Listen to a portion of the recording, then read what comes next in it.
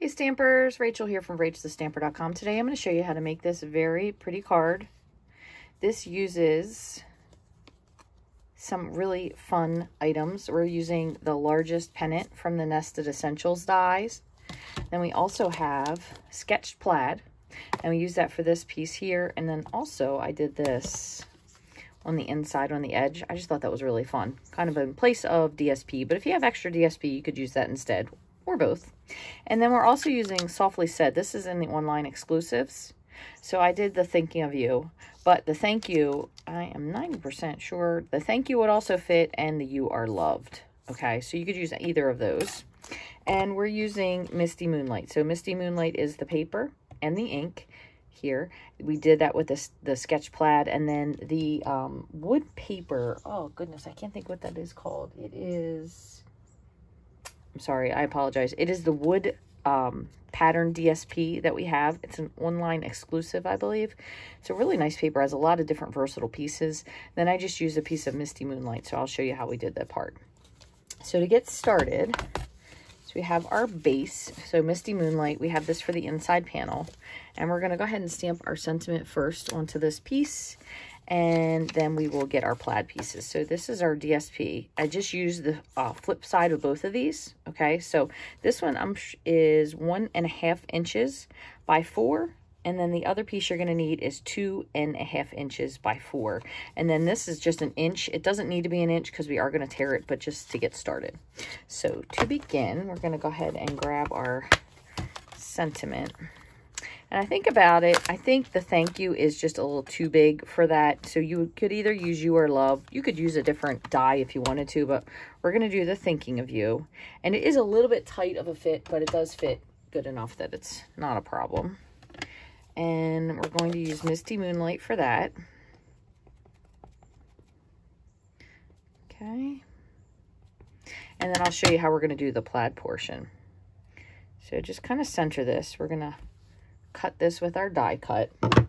And the way this die, or I'm sorry, this stamp is, it does have more of that watercolor, so there's parts that are lighter and darker. That's normal. I'm going to die cut this in a minute, but we're going to do the other portion first. So I usually do this because it's easier to do it in here. So what I'm going to do is I'm going to ink up my stamp, and then I'm going to do my inside panel first. So what I usually do is I just grab a piece of scrap paper, and I'm going to line this up. And I kind of want it to be right on the edge, but once you decide where you're going to go, you have to commit. And then you just press, keep your fingers clean. And we're going to lift this up and over. So there's that piece. And then we have our other piece here. So I'm going to just ink this up again. And you don't really need to do the whole thing. Now my die, if you can see this, is definitely a little bit, or my stamp I should say, off. You notice it's not lined up. If you ever experience that with your stamps when you get them, or something's not lined up, please make sure you either contact me if I am your demonstrator, contact your demonstrator, or if you are a demonstrator yourself, contact demo support, because they will get you a new one. So there's our piece here. We're not going to put our ink away yet because we are going to use that for our torn edge. Oh, I put this down on my stamp, which I shouldn't have done. That wasn't my smartest move. And then all you're going to do is just spritz this. I usually spritz it with Stampin' Mist and wipe it off with a microfiber towel. But you can also clean it in the sink if you want to instead. So then we're going to just take our piece and we're going to just tear. It doesn't need to be perfect. Doesn't really matter how much. I know sometimes people are like, well, what exactly did you tear? It's not that precise. Then we're going to take our ink pad and we're going to just swipe. So you can see what it looks like before and after. You can just swipe that torn edge in the ink. Just like so. So you have some color on the edge. If you want, you can also do the top and the sides like we normally do with the dipping, but you don't have to. That's just your choice. All right, and then let me just run this through the die cut machine.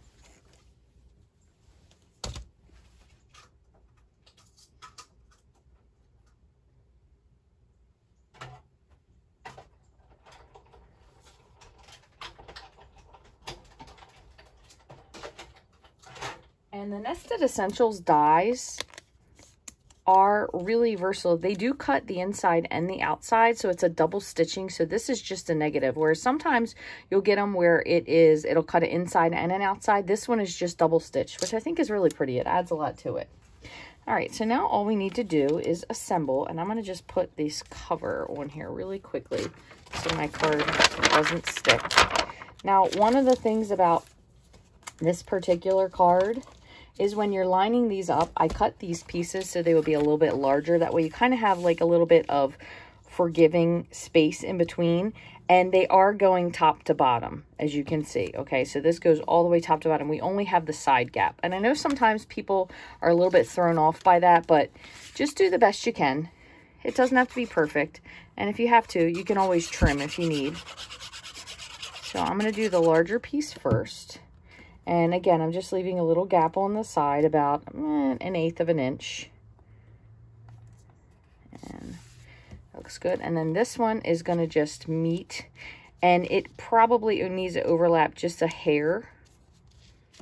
And then we'll cover that up with that center piece. I always would rather have a little bit more than a little bit less, just in case your gapping isn't quite the same. Oops, just a smidge. All right, and then we're going to line this way. So I have my torn edge that way. You can do it either way. And this is just really covering the seam. Okay, so just press that. And then what we're going to do is, yep, so I did it correctly. This is all just a little extra. So I'm going to trim this off, but I'm not going to do it quite yet. Okay, for this piece, what I did is I have linen thread. Now, everybody knows linen thread is absolutely amazing, but the other thing is sometimes linen thread can be just a little bit bulky. So what I did with this one is I actually cut it, but I also took it apart. So linen thread is usually about 2 pieces of string that's tied together. Is it 2? Maybe it's 3. Nope, it's 3. 3 pieces. So the cool part is if you're making a lot of these and you get one long piece, you really can do 3 cards, which is I think what we probably did for Card Club. I'm a little bit behind this month because school started and everything is just extra busy at this time. If you like that it's not quite as thin as this, you could use 2 strands, but we're going to just use 1. If you use the full piece of linen thread, it just gets a little bit bulky. That's the only thing. So only thing I did was, well, you know what? I think maybe I did do 2 now that I'm looking at it, because it does look a little bit more body when I'm looking at my sample. So we're going to use these, and you're just kind of unweaving them. We're going to use this, and we're going to wrap it around, and we want to tie in the front. So we're going to keep this piece. We're going to go around just enough to tie in the front with a little faux knot. You don't want to go so tight that it pulls, but you also don't want to go so loose that it wiggles. So it's kind of a fine line. And if this isn't your thing, you can also just do a little faux knot. The other thing you can do as well, which kind of helps with the knot tying. Holy moly, sorry. I'm going to try this one more time because I'm being distracted by something. It's pouring. And we haven't had rain here in a long time. It's been very drought-like in the mid-Atlantic. Okay, so just to go back 1 second. If you put a little piece of washi, what it kind of does is help anchor. And I should have started with that, but the rain threw me off. So you're going to tie and then just make your little knot. Okay, and if you need to, because this one is a little bit long, I kind of just trimmed up just the edge of it because I didn't want it overpowering the sentiment. So I'm going to just take just a little bit off, just like that. And then what I did is I put some dimensionals on the back of this. Let me just grab some big dimensionals and You can also use the dimensionals to hold your string in place if you're using very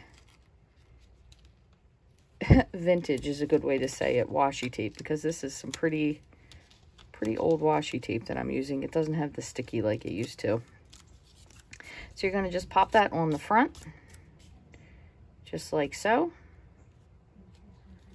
Okay. And then we're going to put a little bit of glue on our inside panel. So this is, again, basic white, 4 by 5 1/4. And I tried it on the inside. I liked it better on the outside. Okay, there's that. I'm going to fold this over, give it a crease. And then one final thing, because I thought it was great, but also I felt like it just needed just a little something. So I added... Let me make sure I tell you the correct name of these. These are the 20, 24, 26 in color gems. And you see we mostly went with pink here, but you could also use purple because I don't really think once it's on there you wouldn't notice. You could also use, so pink would be Pretty in Pink. I think that's our color that came back. Is that right? Yep, Pretty in Pink. The lightest one is Summer Splash, the lightest blue. You also have Shy Shamrock. The darker purplish is Petunia Pop, and then this is Peach Pie. So I kind of just spread them like in an area of 3 because 3 is a number that is pleasing to the eye, and as long as they're in a triangle, that apparently makes them more attractive to look at. Who knew? Isn't that something? Learn something new every day. So that is our finished card, and that's it. Which one do you like better? I think the Pretty in Pink is definitely a little bit nicer than the Summer Splash, but since it has all those colors in it, it's pretty nice regardless, just because it kind of ties them all together. If you'd like to get any of these supplies and more, you can head to my online store. All of the measurements and everything will be attached to the blog post, and all of the products used are in the description here below. If you haven't already, I would love for you to like, subscribe, and follow. Thanks so much for watching. I hope you have a great day.